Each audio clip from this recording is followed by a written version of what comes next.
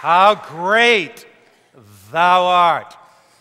He is a great God. Tonight our topic is amazing discoveries in the lost cities of the dead. Come with me tonight on a journey to the ancient Middle East. Our journey begins in Jerusalem. I've traveled to Jerusalem in the Middle East on numerous occasions. And you can travel to Jerusalem only once before it wins your heart. Jerusalem is that city that is kind of like the mother city of all humanity. When you arrive at Jerusalem, it's like arriving home. Traveling to Jerusalem, you travel through you can enter the city through many gates. My favorite place to go is through the Damascus Gate. Jerusalem is broken up into 4 quarters. There is the Christian quarter, the Muslim quarter, there is the Armenian quarter and the Jewish quarter. But when you get through the Damascus Gate, you're going into the Muslim quarter of the city, and the Damascus Gate is really teeming with activity. It's really exciting. You go through there at the time of Muslim prayer, and you're often carried away in the crowd. I remember one time I had a group of 4 or 5 tourists with me, and it was actually a large tourist group, a couple hundred, but I took 4 or 5 of them at the time of prayer down to the Damascus Gate just to experience the crush of the crowd. I remember I had a man who had never been there before, and we're going through the Damascus Gate. It's the time of Muslim prayer, and the crowd came through and really, literally picked us up, and we're being carried along with the crowd. And this fellow got so frightened I had to actually go back and carry him out. But the Damascus Gate is really an exciting place to be. Right outside the gate, some of the most beautiful fruits and vegetables in all the world. When you go through the Damascus Gate, you go into a number of shops. And as you walk through that gate and come to those shops, you have teeming multitudes of people. Beginning to haggle with the Arab traders is really a lot of fun. Any Arab worth his weight in salt does not want to sell you the carpet that he offers you for that carpet for at the price that he offers it for. I mean, if he offers it to you for $500 and you pay $500, he goes home really disappointed. Because part of the process in Arab culture is to haggle. You start at about 50% of the price, and then you work your way up a little bit from there. Walking through the streets, you may see people dressed in Arab dress in Jerusalem. They may be more modern dress and jeans that have been influenced by Western culture. You walk down those narrow alleyways. You may walk aside an old Jewish man that's on his way to the Western Wall to pray. When you look at Jerusalem, Jerusalem really is the center of 3 great world religions. It's the center of Judaism, the center of Islam, and the center of Christianity. Jerusalem is famous in Judaism. It's renowned in Judaism because it was the center, of course, of the temple, Herod's temple. And the Western Wall is the holiest shrine of the Jewish world. As you understand this history tonight, you're going to understand much more what's really going on in the Middle East. What is this Western Wall? Why is it so significant to the Jews? And why is it the holiest shrine in the Jewish world? It's the portion of the wall that Herod built around the Second Temple in 20 BC. See, there were 2 great temples, the temple that Solomon built about 1,000 years before Christ, and the temple that was built by Herod shortly before the days of Jesus. This temple, built by Herod, was a masterpiece of architecture, and it was the place of Jewish worship. In 70 AD, Titus, the Roman soldier, and with his armies, destroyed the temple. The only thing that is left is the western wall of that temple. So when the Jews go there today to pray at that western wall, they go praying that the glory of Israel will return, that the predominance and prevalence of Israel and the state of Israel will return, that Israel's enemies will be defeated. Every child coming to the wall comes, if he's an Israeli child, comes at the time of 12 at his bar mitzvah, comes to that wall to pray for the glory of Israel. Now you'll notice in this graphic that in the cracks of the wall there are pieces of paper. These are prayers. And so these prayers are inserted in the wall, prayers that Israel would retain the glory of its Old Testament period of time. So the Western Wall is a significant point of Israeli history. Now, the Dome of the Rock is built on Mount Moriah. It's the former site of the Jewish temple complex. The Dome of the Rock is just above the Western Wall. So you can imagine it.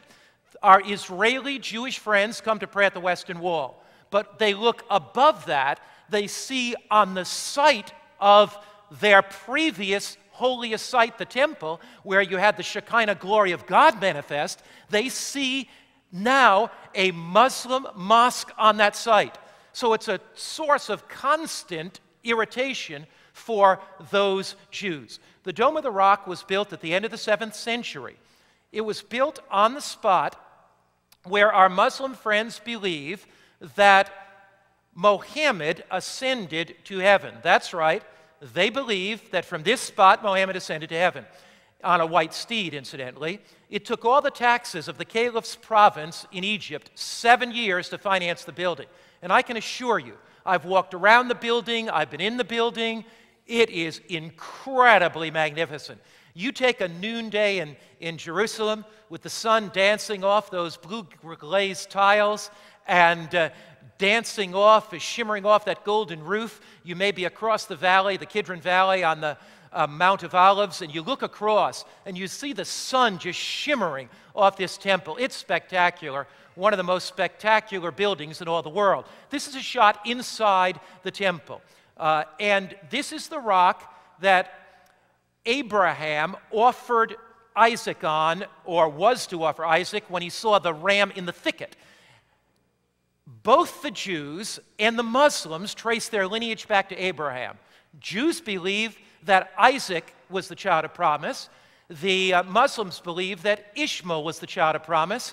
And so you see that conflict here. You see Jews looking to this temple site, believing that their temple should be on this site. They see Arabs going to the site that they once worshipped on, and for them, this is defiling. For the Arabs, any Jew that puts his footstep on this site indeed would be defiling as well. But Jerusalem is not simply a site that's sacred to the Muslims or the Jews. It's a site that's sacred to the Christians. Here was the way of the cross. Here are the streets that Jesus walked through with that heavy wooden cross on his shoulders, bleeding from his temples, with the blood dripping on this Via Dolorosa, the way of the cross. Jerusalem is sacred, sacred to the Muslims, sacred to the Jews. Jerusalem is sacred, sacred to the Christians. But Jerusalem, the city of peace, has become the center of conflict. Down through the ages, this city has become a real center of conflict. Through the millennia, Jerusalem has been attacked by the Babylonians, by the Assyrians, by the Egyptians, by the Romans, by the Turks, and a host of others. Jerusalem, see, Salem is peace. Jerusalem, city of peace. But it's not been a city of peace. It's been a city of war. And the question is, will we see World War III break out in Jerusalem? The question is, what is the ultimate fate of Jerusalem? Today, the streets of Jerusalem are quite tense. I used to feel very comfortable in taking large tourist groups there. I've taken them to other places in the Middle East today. But I will take smaller groups there today. I'm a little concerned about taking large groups there. You go back, and here's a bus that was exploded in a recent terrorist attack. A terrorist came onto the bus with explosives, laden in a vest underneath his shirt, blew himself apart. Body parts went everywhere. Blood spattered on the walls of buildings. So it's a little more dangerous today with the terrorist attacks in Jerusalem than it was a number of years ago. USA Today reported on a driver, an Arab driver, that rammed a bulldozer into a Jerusalem bus. 3 were dead and dozens were hurt. The streets of Jerusalem are tense today. Streets of Jerusalem are filled with anxiety and worry today. And we look out of the windows of our homes, and we have questions in our hearts, questions in our minds. The future appears very insecure. You look at the American dollar and what's happening here.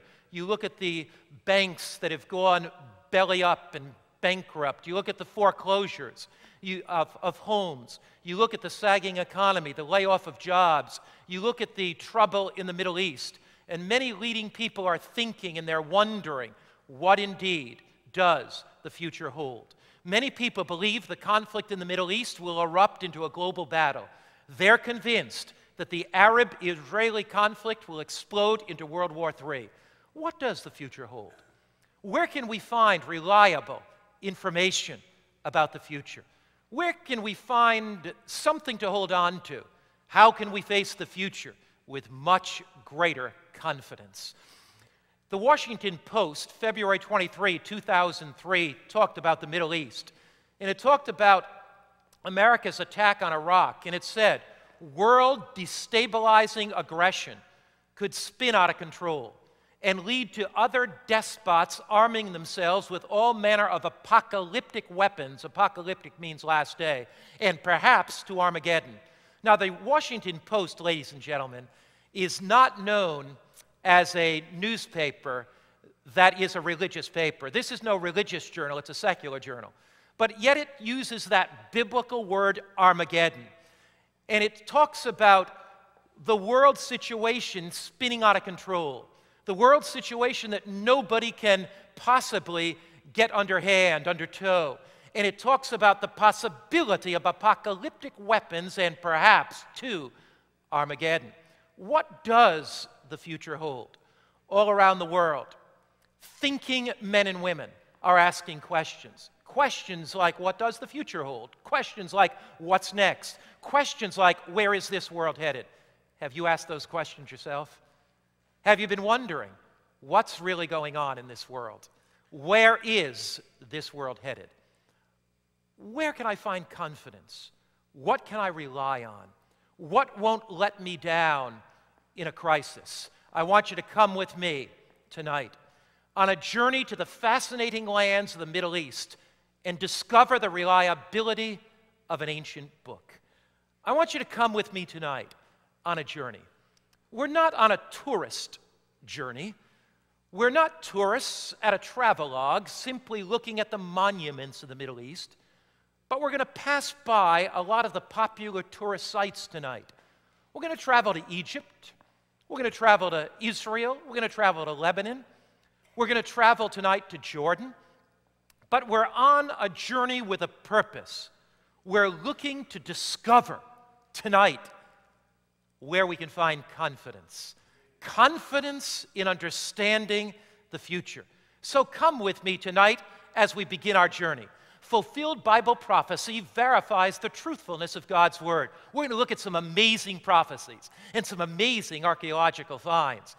Fulfilled Bible prophecy verifies the truthfulness of God's Word. It gives us confidence that the future is not in the hands of man, but the future is really in the hands of God. Isaiah chapter 46, verse 9 and 10. Read it together with me wherever you are tonight. Read it with me. You may be watching in Washington, D.C. tonight. You may be watching in California tonight, or in someplace in Canada tonight, Montana, Michigan tonight, wherever you are. Let's read it together. Orlando, let's read. Remember the former things of old, for I am God, and there is no other. I am God, and there is none like me. Now, why is it that there's nobody else like God? What quality does God have that no one else has? Let's read it together.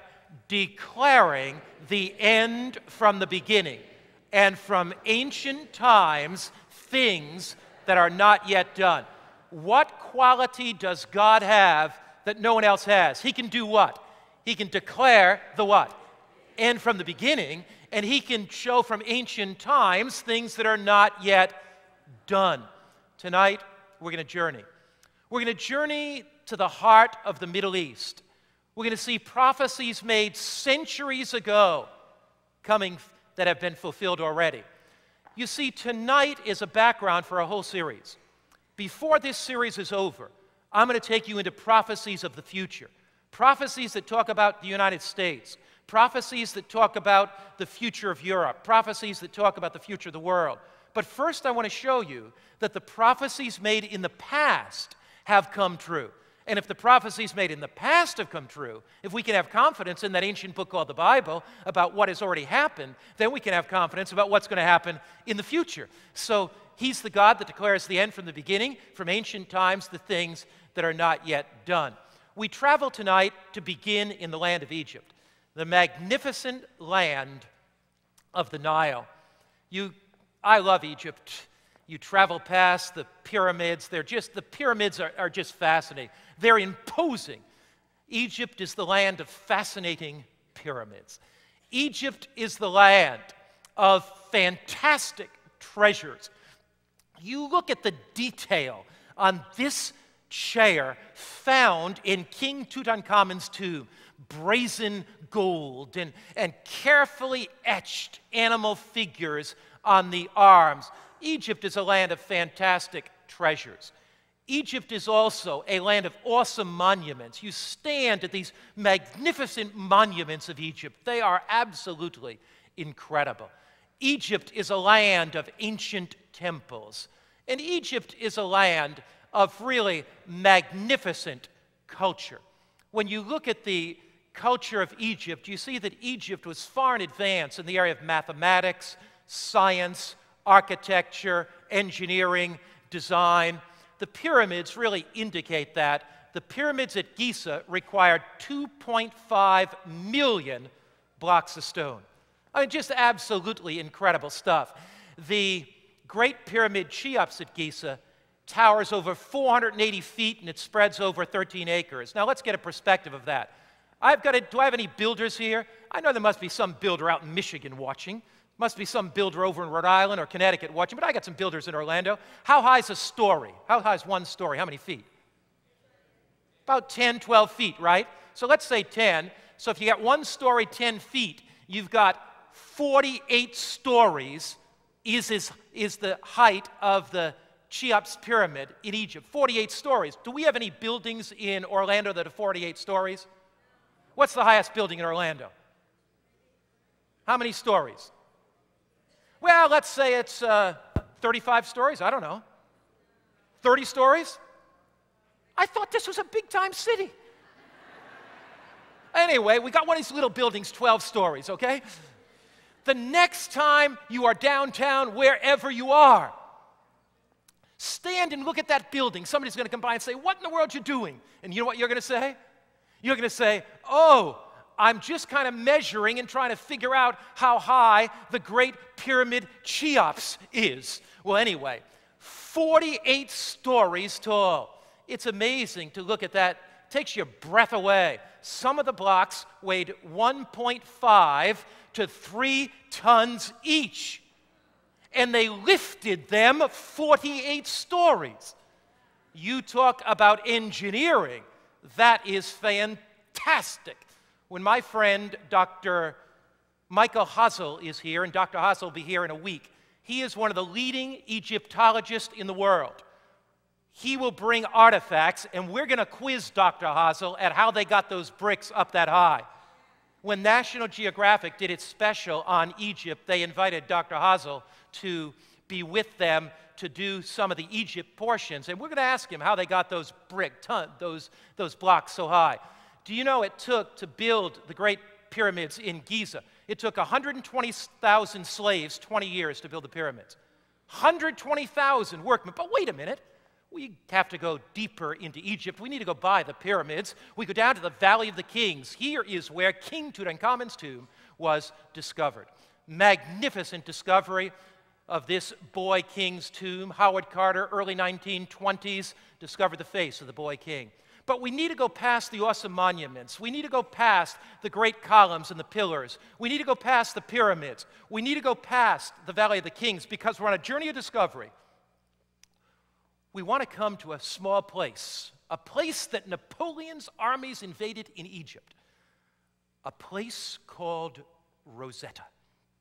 When Napoleon invaded Egypt, he brought with him 100 scientists. And as they were digging in a place called Rosetta, they discovered the Rosetta Stone. Now, up until this time, nobody could understand the hieroglyphics of Egypt, that picture language. The Rosetta Stone was written really in 3 languages. It's housed in the British Museum today. The top language is hieroglyphics, the picture language of Egypt. The middle language is a language we call demotic. That's not demonic. It has nothing to do with demons. It is a written language called demotic of the Egyptians. Nobody understood the hieroglyphics. A few people may have understood some words in demotic, but almost none. But here's the significant thing. The bottom thing of this stone was written in Greek. Wait a minute now. If you can understand the Greek and you can extrapolate, you might be able to understand the hieroglyphics. A brilliant Frenchman by the name of John Francis Champollion began to work on it, and he understood the Greek. He deciphered the hieroglyphics. So now the hieroglyphics began to talk to us. And they began to share with us the ancient background of the biblical story. Let me give you an example. In the Bible, it talks about a mighty nation called the Hittites, a nation of thousands of warriors that fought against the Egyptians. But up until the time we understood the hieroglyphics, the critics of the Bible, the scholars, many intellectuals said the Bible is a book of fairy tales and myths because the Bible talks about the Hittites warring against the Egyptians. There is no such people at all. They never existed. That's a big myth of the Bible.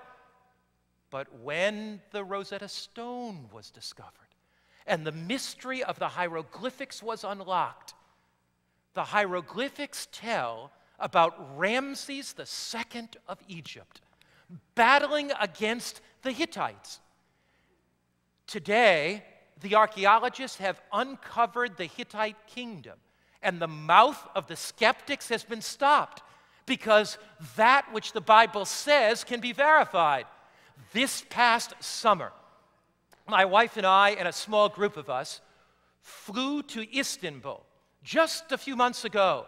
Then we flew to Ankara, the capital of Turkey, and then we went on to way out in the countryside, far out in the barren lands. We were on a journey of discovery. I wanted new pictures. And we came to the Hittite capital, and these people, these are the ruins of the Hittite capital.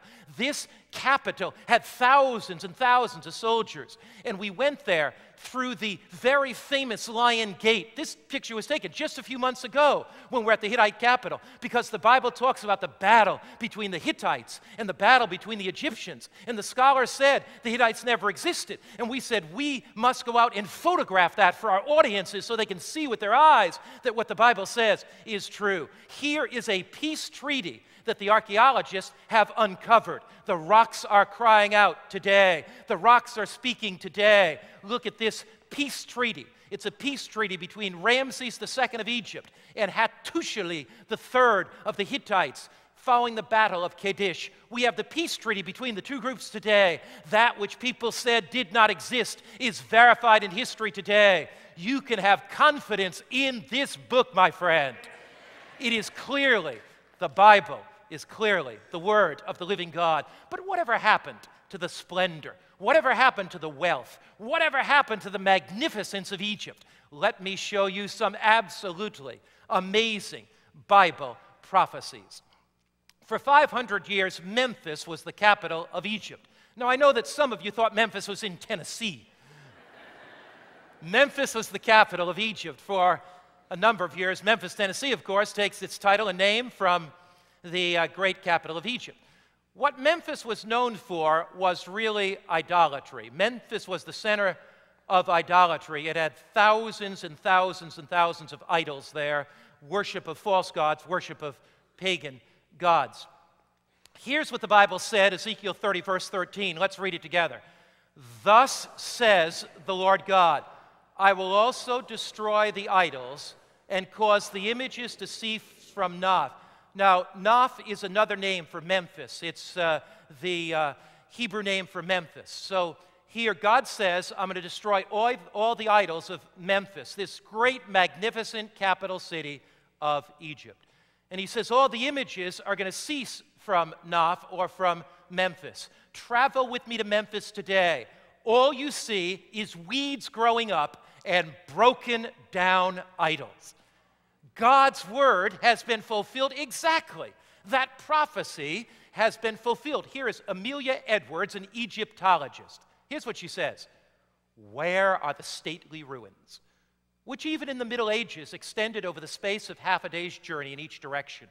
One can hardly believe that a great city flourished on this spot, or understand how it should have been effaced, that means destroyed, so completely.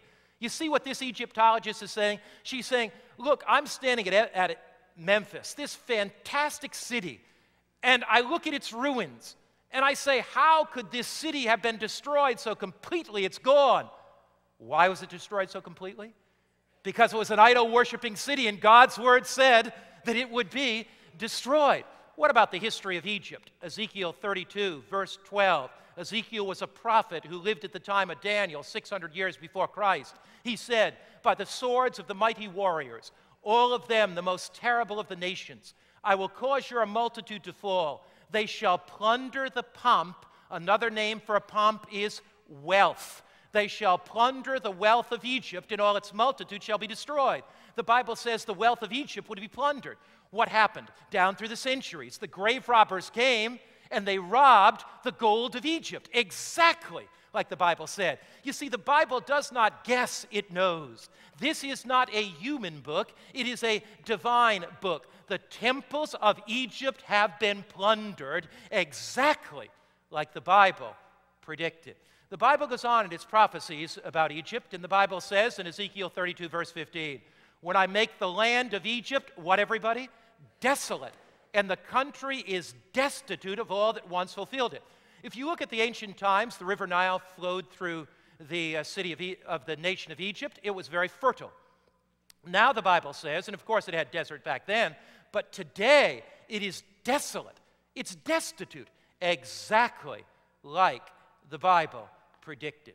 As we wander around through the broken down ruins of Egypt, as we see this magnificent culture that was once so wealthy, as we see its temples plundered, as we see its magnificence gone, as we see the splendor of an ancient civilization that has evaporated like grains of sand slipping through the fingers, as we see that, as we see the prophecies of the Bible, on our journey of discovery, we say to ourselves, we can have confidence in this book.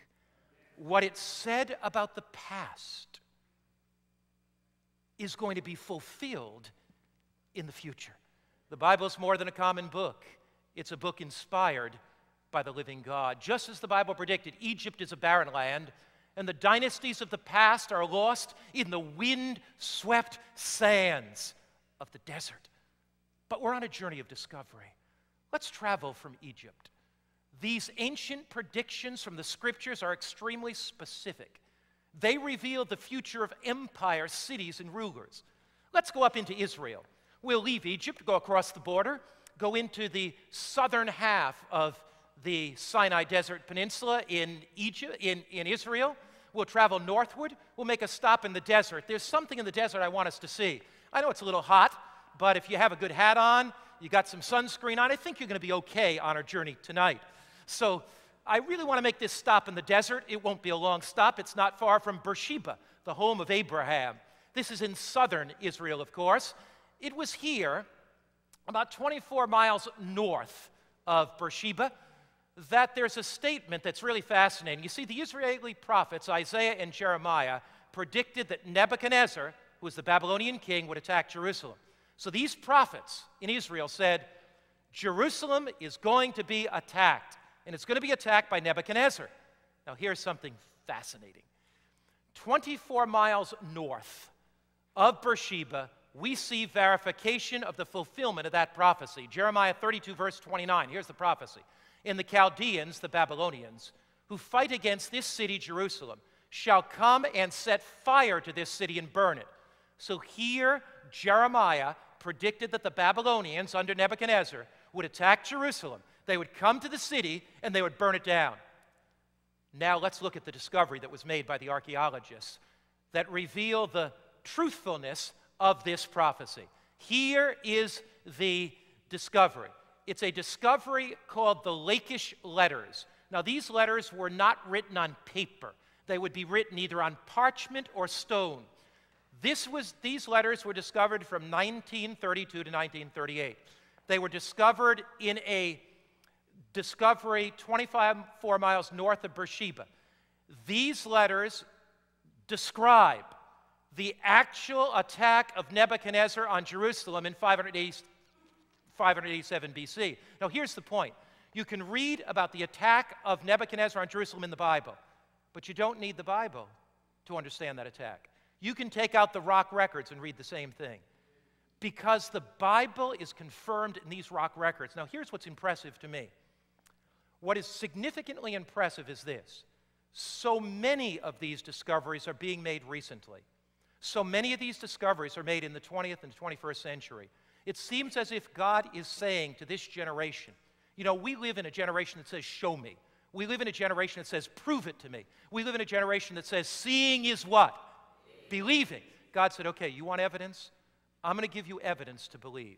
I'm going to give evidence for the inquiring mind to believe. We need to travel from the south of Israel to the north of Israel. You're going to like the north a little better because it's not quite as hot. The gentle breezes are blowing in off the Sea of Galilee. You can see Mount Hermon with its snow-capped mount in the little distance. One of the most significant recent discoveries that confirms the history of Israel and the reign of King David was unearthed in Tel Dan in northern Israel. Now, up until this time, we had no evidence outside the Bible that David existed. So there were those people that said David, king of Israel, is a myth like King Arthur of the Round Table with his Knights of the Round Table in England. That's just a big myth. So they said there's no historical record of King David. He probably didn't exist. The Israeli archaeologists were digging up at this place in northern Israel. Now, this happened in 1993. It confirms 1 Samuel 16, verse 13. 1 Samuel 16, verse 13 says, Samuel took the horn of oil, anointed him, that's David, in the midst of his brothers. And then it goes on to say, and the Spirit of the Lord came upon David from that day forward. So Samuel arose and went to Ramah. So here's the biblical account. Samuel anoints David with oil as king of Israel. Look at this. This is amazing.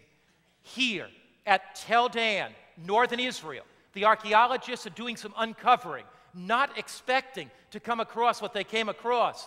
But as they were doing the uncovering, they discovered a rock record right from the time of David that talks about David as the king of Israel. Here is the David Stela. You're looking at it with your own eyes. It describes David. It describes King of Israel. This find was so remarkable. This find was so significant that it made the front page of the New York Times. The New York Times isn't necessarily a religious newspaper, but yet it printed an article verifying the truthfulness of the Bible. Here's Biblical Archaeological Review. Here's what the scholars said. In 1993, a dramatic find confirmed the historicity of David, king of Israel. A team of archaeologists digging in northern Galilee found a remarkable inscription from the 9th century BC that refers both to the house of David and to the king of Israel, David found at Dan. An inscription so magnificent, so significant, so sensational that indeed this discovery made the front page of the New York Times. It shows Israel and Judah were important kingdoms in the 9th century BC. What's God saying to you and me? He's saying there's evidence to believe. He's saying you can trust His Word. He's saying that as you read His Word, you're going to discover peace. You're going to discover security. You're going to discover a joy in your life that you cannot now imagine. He's saying that His Word is an adequate guide of the past, the present, and the future. Let's go to Jordan. We were guests of the Jordanian government, and I was flown on Royal Jordanian Airlines to Jordan to do a series of television programs in a place called Petra. But one of the interesting discoveries, and incidentally, one night I'm going to take you to Petra. The Moabite stone was discovered in 1868 in Jordan, and it confirms what the Bible says in 2 Kings 1 and 2 Kings 3. The The Bible talks about a group called the Moabites. Now remember, the Moabites were a pagan tribe that worshipped idols that attacked Israel. And there was a German missionary by the name of F.A. Klein, and he was doing some hiking, and 20 miles east of the Dead Sea in Jordan, he came across this stone. He didn't know what it was at first, but the amazing thing about the stone is this. In 2 Kings 3, verse 18, it says, "This is a simple matter in the sight of the Lord. He will deliver the Moabites into your hand." So the Moabites, a pagan tribe, would be delivered into Israel's hand. There are people that say, look, that never happened. But then, 20th century, what happens? The discovery of archaeological artifacts that show the truthfulness of God's word. The Moabites indeed did attack Israel, and Israel defeated them. Look at this prophecy. Isaiah chapter 20, verse 1. It says, "In the year that Tartan came to Ashdod, when Sargon, the king of Assyria, sent him, and he fought against Ashdod and took it." Now, Sargon was the king of what nation? What does it say? King of what? Assyria. But if you look at all the kings lists, Sargon's name was not there. And so many scholars said, you know what? Sargon never was the king of Assyria. We don't see his name there. The Bible's a bunch of myths. Then Paul Botta, a Frenchman, was digging in a place called Khorsabad in Syria. And as he was digging, he uncovered a palace. And whose palace do you think it was? Sargon's. A friend of mine put it this way: the absence of evidence is not evidence for absence. The absence of evidence is not evidence for absence. In other words, merely because we haven't discovered something yet doesn't mean that the thing we haven't discovered doesn't exist. The critics open their mouth, and they seem to open their mouth, and then some archaeologist turns a spade over and proves the thing that they thought was true. These critics is wrong. God's word indeed is true. We can walk on the floor of Sargon's palace with the Arabs, and again, Bible prophecy reveals itself as true and genuine and authentic. Here is a cuneiform, that means clay, tablet that tells about the birth of Sargon. But we need to travel to Lebanon, because I think in Lebanon is one of the most fantastic, one of the most amazing prophecies in all the Bible. Let's travel further north to the seaport city of Old Tyre. Tyre was a fantastic city. I mean, here's a commercial city, a city of commerce, a city of art, a city of culture. This is in southern Lebanon, country of Lebanon today. You remember reading recently where you had the battle in Lebanon with the Hezbollah, and they came with their rockets and they put them in southern Lebanon? Well, in the area of Tyre is one of the places they put them. And they fired these rockets into places like Tel Aviv.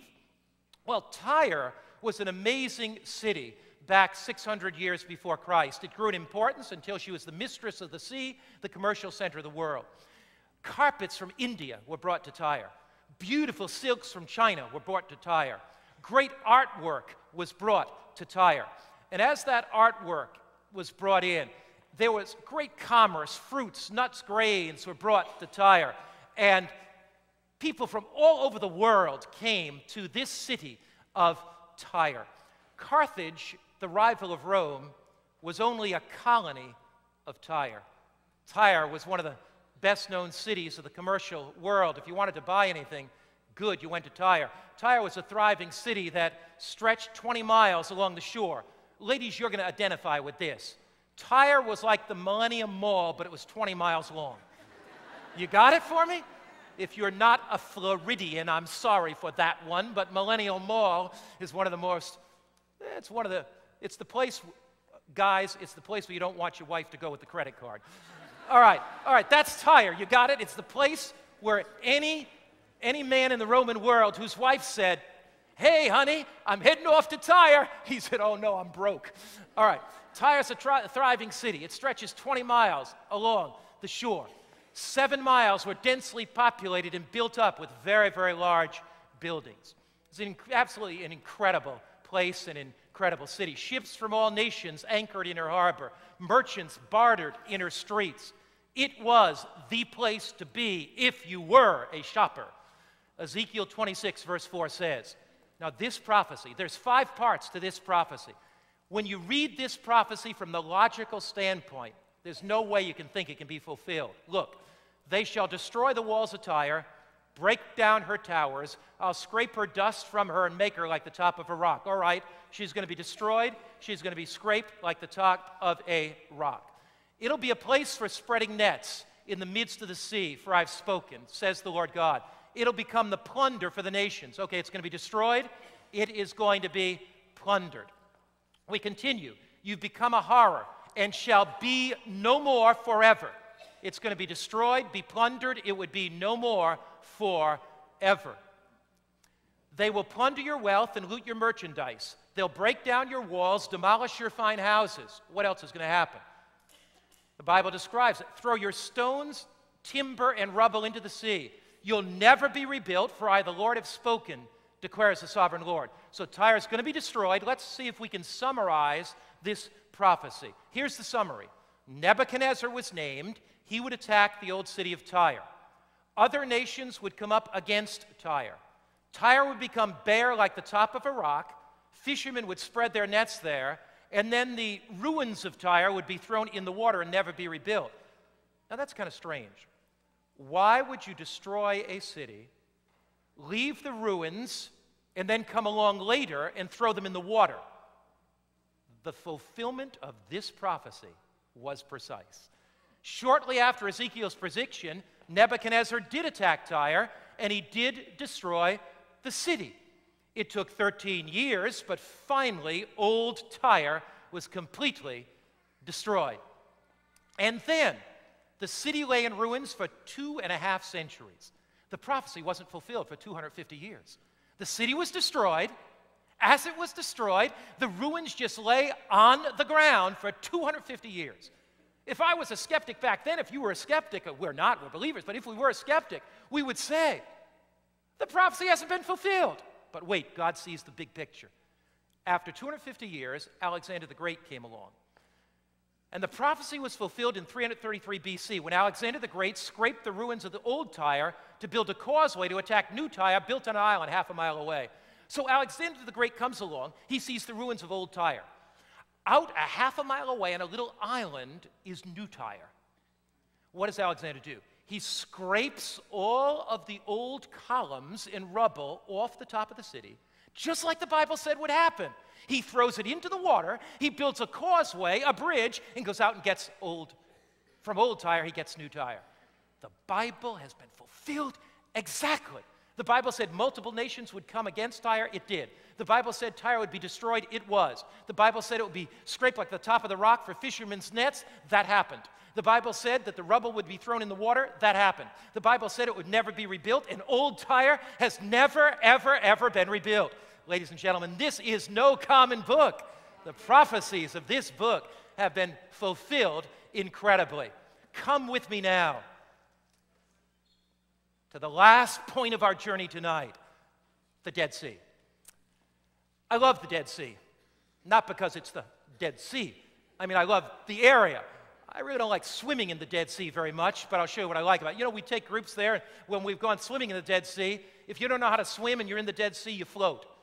Because the water content has so much mineral, you lay on your back and you can read a newspaper. It's all oily, though, and slimy. It's kind of fun for the first 5 minutes, but after that you feel oily and slimy. You want to hit the showers pretty quick. But here's why I like the Dead Sea area. Not far from the Dead Sea, the lowest point on earth is Qumran. And to me, Qumran is probably one of the greatest evidences of all the discoveries. I asked many famous archaeologists, I said to them, what's the most outstanding discovery that illustrates the truthfulness of the Bible? Most of them will have to put Qumran near the top. The Qumran community were a group of people called the Essenes. They lived about 150 years before Christ. These Essenes copied many manuscripts, and among the manuscripts they copied was the Bible. They copied it very precisely in a scriptorium. They hand-copied the scriptures.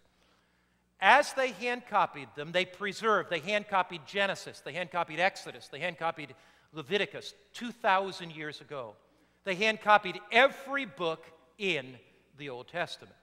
as they hand copied the scriptures, they had very, very strict copying rules. Toward the latter part of toward right before the beginning of the 1st century AD, just before Christ, the Essene community came under attack. And when it did, the Essenes were incredibly afraid that their precious manuscripts would be destroyed. So they hid them in nearby mountain caves. Those manuscripts stayed hidden for over 1,900 years. Why is it?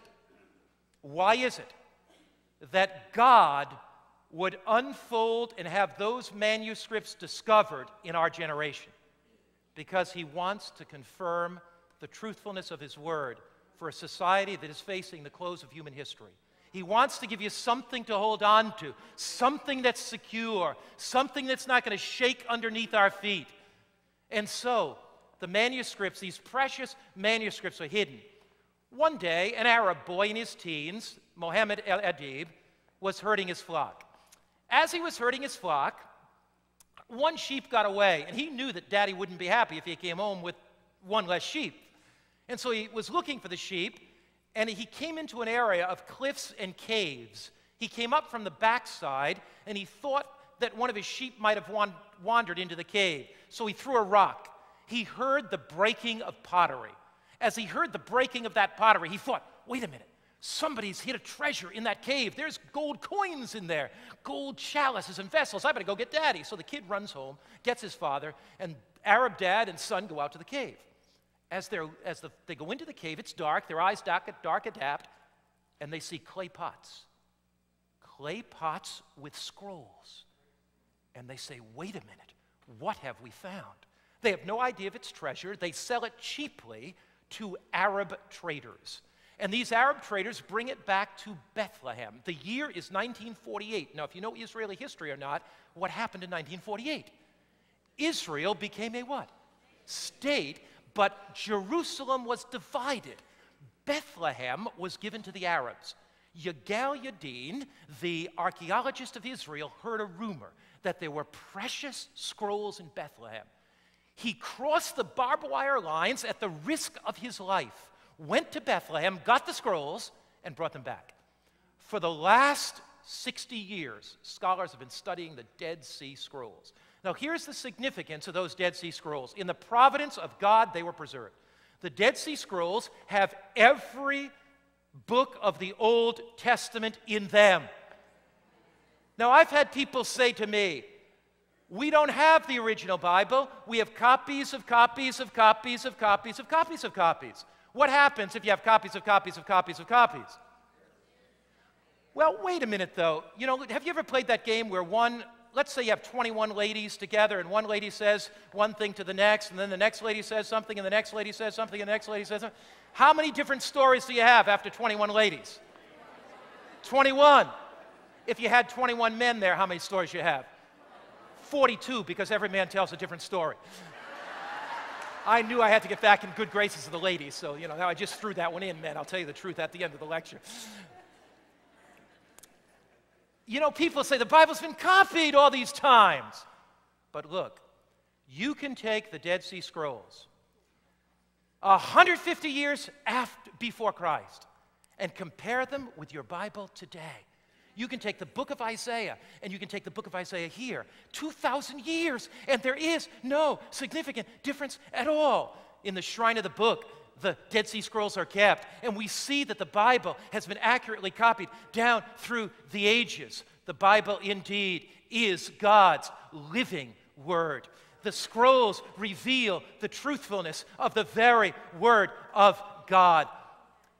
One archaeologist said this, Dr. Archer Gleason, there are minor omissions and additions, but the remarkable fact is that there is nothing which can be called a major addition or omission. The Christian can take the word of God in his hand and know beyond a shadow of a doubt that it has not been altered, changed, or perverted.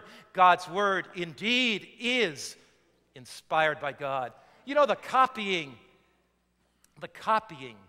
techniques of these early Bible copyists were amazing. There were a group of people 700 years after Christ, 750 years after, called the Masorites. We found and discovered their copying techniques. Here were their copying rules. Look at these copying rules of these Masorites. Each letter had to be counted. So if they're copying like Psalm 119, they have to count every letter. They have to count every single word. They have to count up to the middle letter. They have to count up to the middle word. They're counting. They write all those calculations down. After they write those calculations down, they copy the text carefully, comparing it with the original.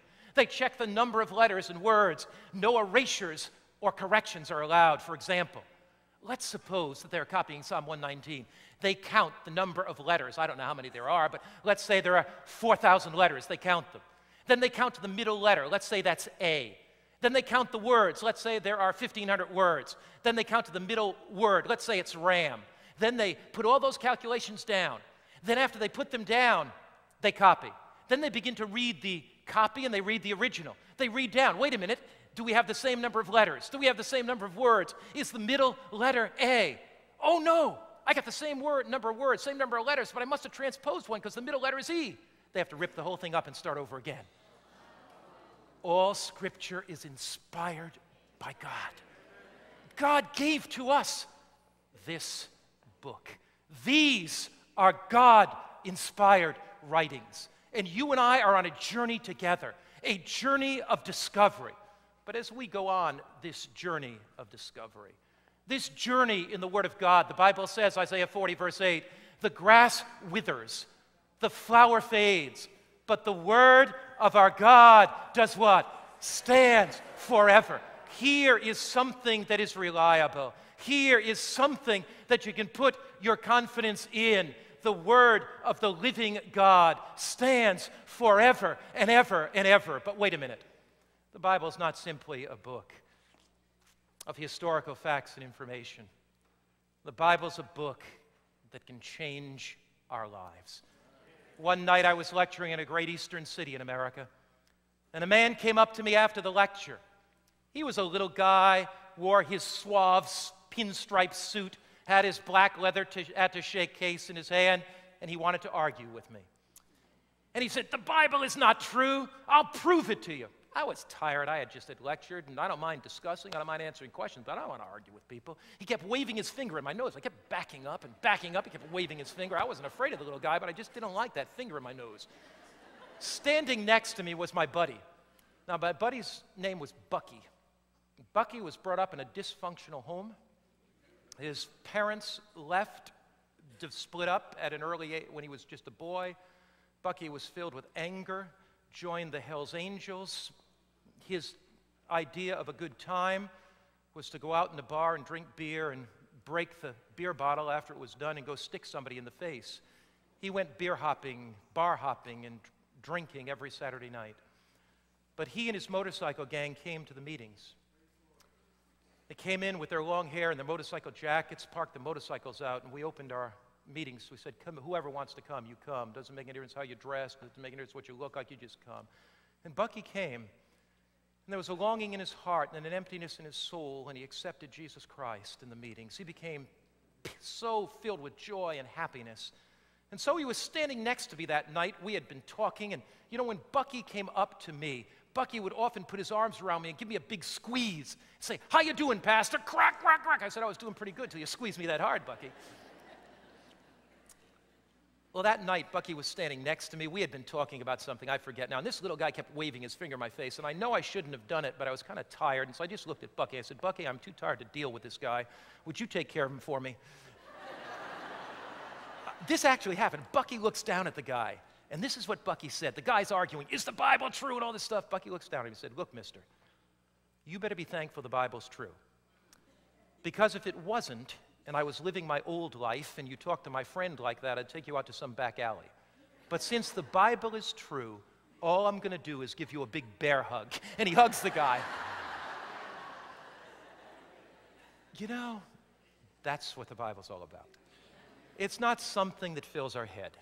As you come night after night, Jesus Christ is going to change your life. He's going to lead you deeper to Him. You'll find His Word filled with hope and security, and you'll be able to say, "I know in whom I've believed. And I'm persuaded that in the crisis of life, in the heartache of life, in the disappointment of life, in the trauma of life, He's there. He's there for you. The Christ of the Word is there for you. Listen, as Jennifer, Sandy sing, I know in whom I've believed.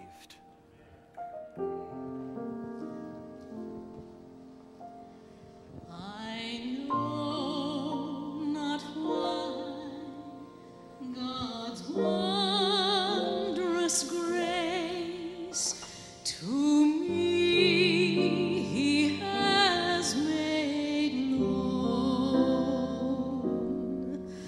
Though I unworthy, Christ in love redeemed me for His own.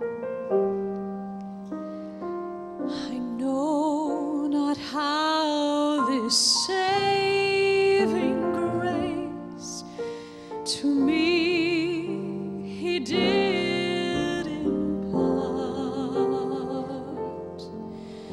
nor how believing in His word wrought peace within my heart. But I know whom I have believed, and I'm persuaded that He is able to keep that which I've committed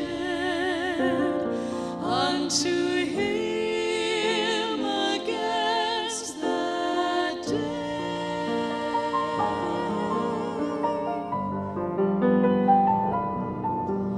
I know not when my Lord may come at night or noonday fair,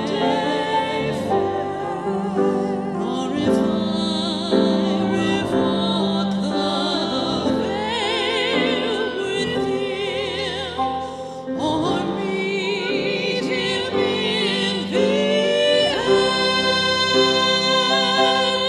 I know whom I have believed, and am persuaded that He is able to keep that which I've committed unto Him against that day.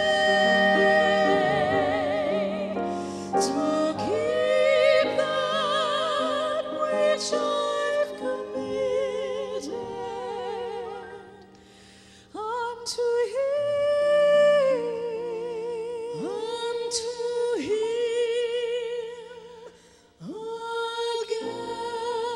against that day.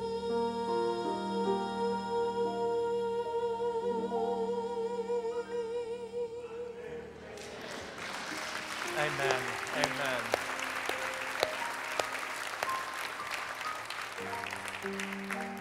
Let's pray together tonight. Tonight, as we pray, deep within your heart, do you sense that there's something you can hold on to? Something you can be secure about? That God's Word indeed is a guide for the past, present, and the future. Let's pray together. Father in heaven, I want to thank you tonight for Jesus. Thank you for your Word. Thank you for the security, for the hope, for the confidence that we have in the living Word of God. Thank you that your Word is a guide to our lives. Guide us through this journey of faith as we follow your Word. In Christ's name, amen. Now, let me tell you about tomorrow night before you go home. Wherever you are tonight, be sure to ask your host for a copy of the lecture